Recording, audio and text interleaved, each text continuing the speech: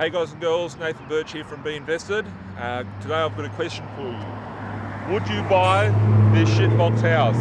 We're down in sunny Mount Druitt, we're on a main road, objections that people might have, main road, cars going around on a roundabout, stuff like that. Would you buy this shitty house?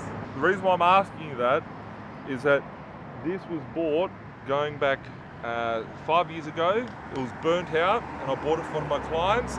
There was a builder. The builder didn't see the value in it. And I said, you buy this, you dumb prick. In those words basically. I had a good relationship with him. Anyway, he saw the value in it. He goes, look, I can reno it. I showed him some comparables and I think it would have been worth $300,000 at the time. It was burnt out at the back and he had to spend about 20 grand of his money because the builder, if it was someone else, probably cost you, 30 to 40 to fix it. So you could have been into it. If you were retail, like if you weren't a builder, you'd probably be paying $210 for a 300 value home in good old Hebersham in Western Sydney. And this property here, he bought for 170, spent the 20 on, so he's into it for 190. Comparables, it rents out for 340 bucks a week. As we walk down the street, there's one that we're about to look at here that just sold on the opposite corner for $700,000. So that's where the market's at. This is a pop-top house, whatever. This thing here just sold for $700.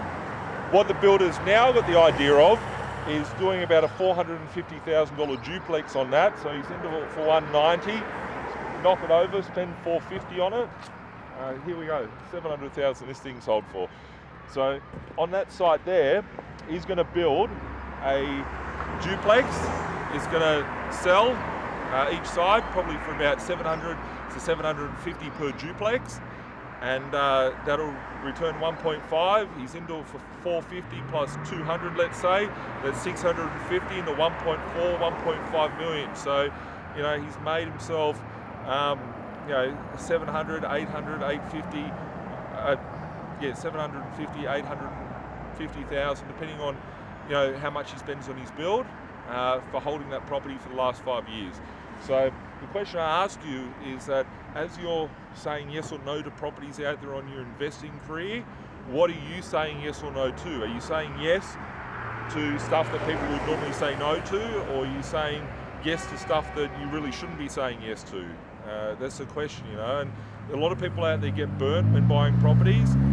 I wouldn't be going to try and pull that trick in today's property market in Sydney, because the market is very different now, and you wouldn't be paying, like that property there, if you was to sell it as is, I reckon you'd probably sell it for 600 to 650 as is today. But you wouldn't want to go out and pay that sort of money in today's market.